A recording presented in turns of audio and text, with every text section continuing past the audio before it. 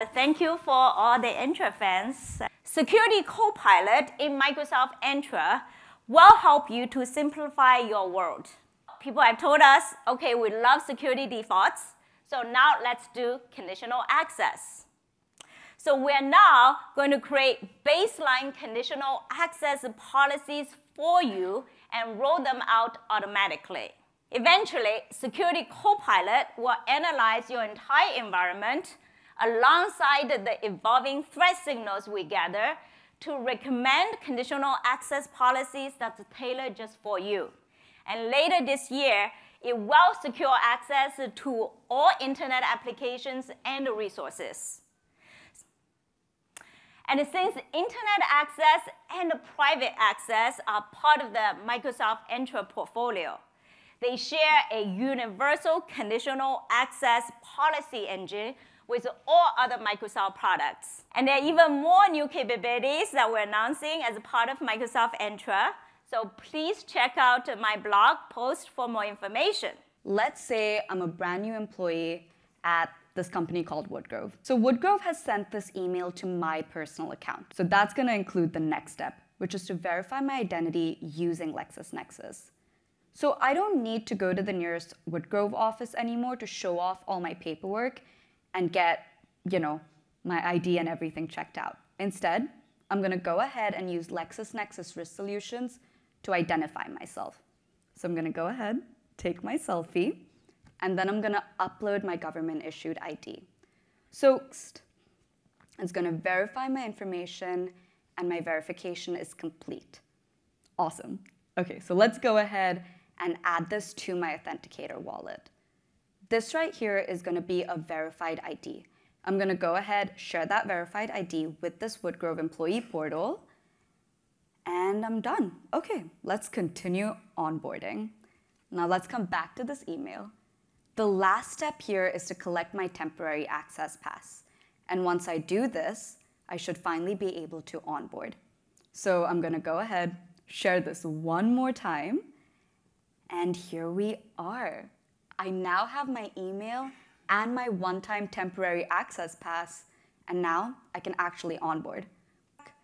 Adding my work account, obviously, and now I'm going to sign in.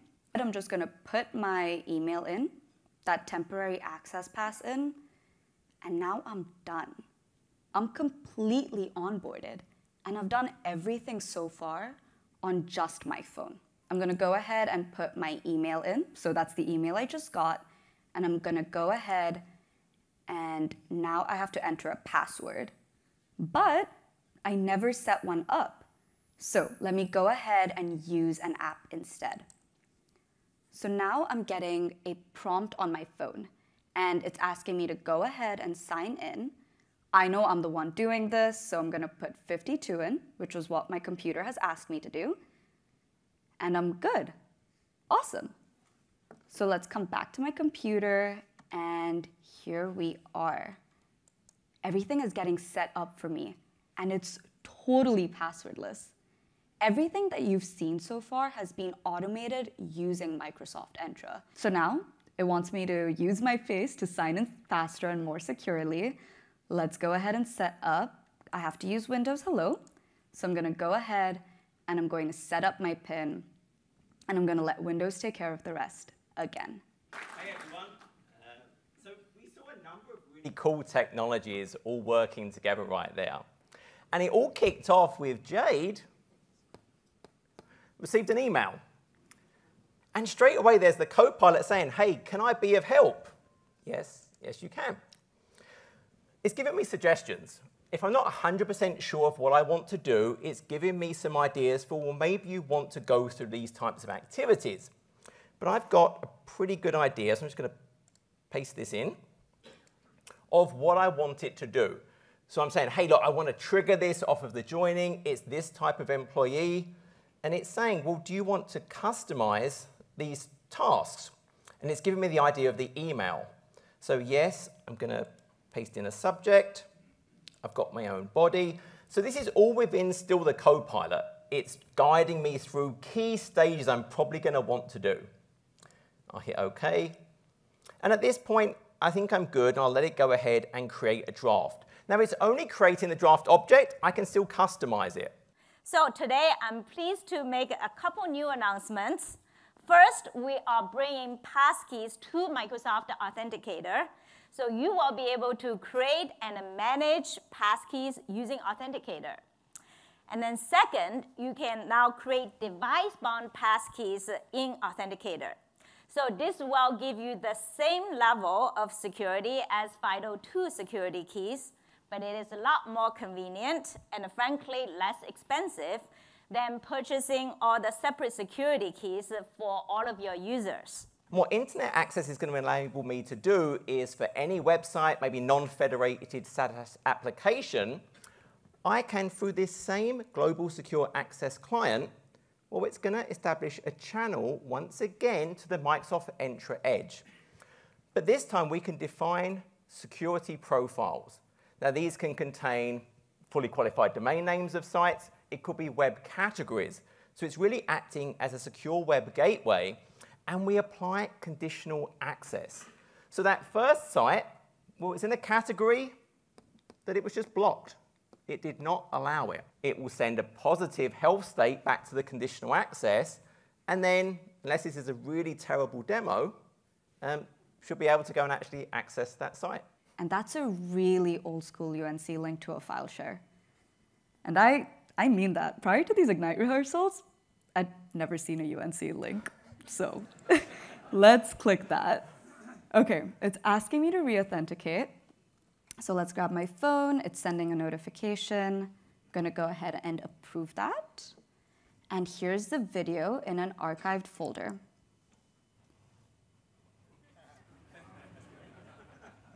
Cool. Cool. But the goal this is trying to really emphasize here is it doesn't just have to be a TCP, HTTP-based application. It's any app that is TCP or UDP. It doesn't matter. It could be SSH, RDP, SMB. It does not care. But the key point is, remember, this is still verifying explicitly every single action, every single resource I want to see. So it's still applying conditional access.